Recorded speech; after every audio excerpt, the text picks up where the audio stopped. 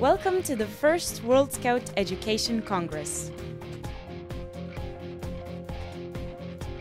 In November 2013, over 400 scouts from more than 100 countries gathered in Hong Kong to discuss the core business of scouting, education.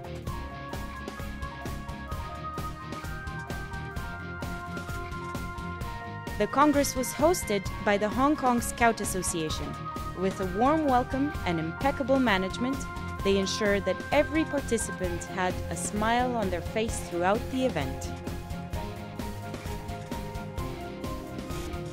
The on-site participants were also joined by over 1,500 online participants who contributed to the discussions through over 16,000 mentions on our Congress social media channels.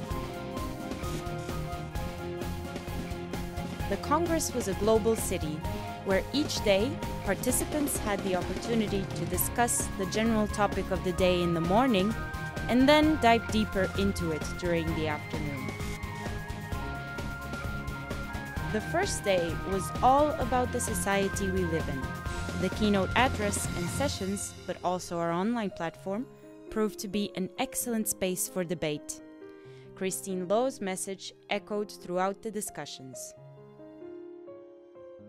It is definitely much easier to say what other people should do, but when you have to make the decisions to do it, that takes us into a deeper depth of thought, because we just don't just say it anymore, we have to implement. Participants concluded that the fast pace at which our societies change is affecting scouting, and that the increased mobility, interconnectivity, and technological advancement pose both a challenge as well as an opportunity for us as a movement.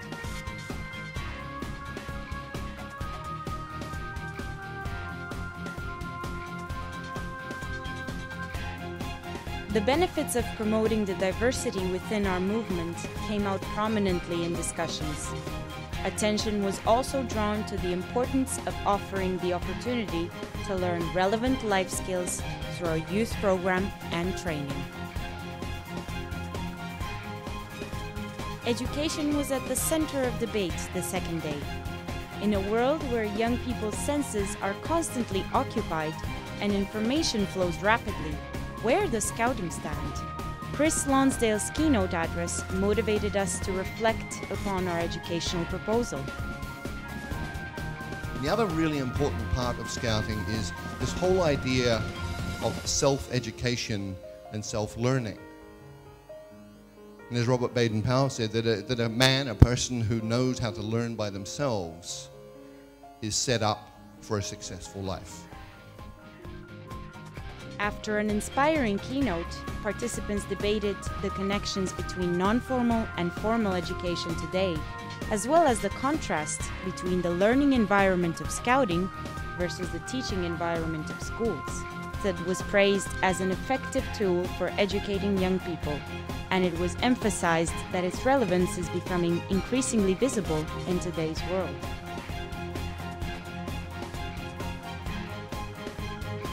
The evenings were a time for relaxing and experiencing the richness of cultural diversity within our movement.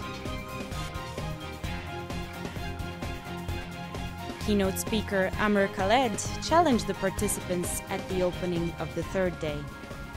Can you, as the scouts, to encourage our youth in the world to dream?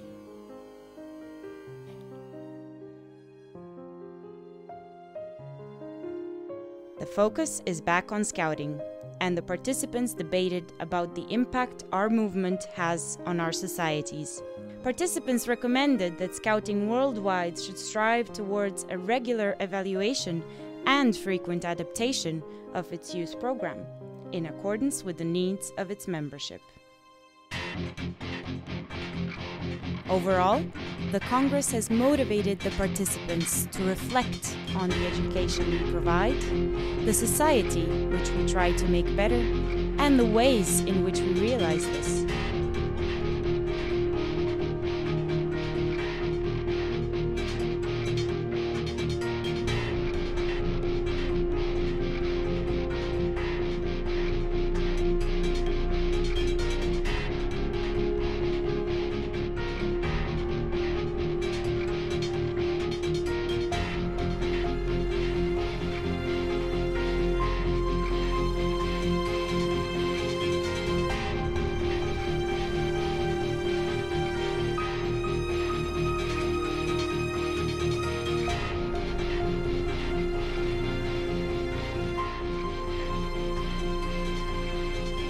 with 40 million young people as our members and growing, our potential for creating a better world is truly enormous.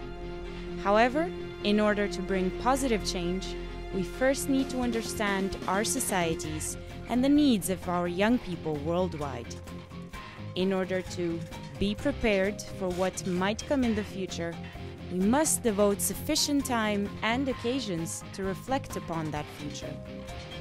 The Congress has proven to be exactly that, an opportunity to inspire, discuss, reflect, evaluate, and look forward into the future of Scouting.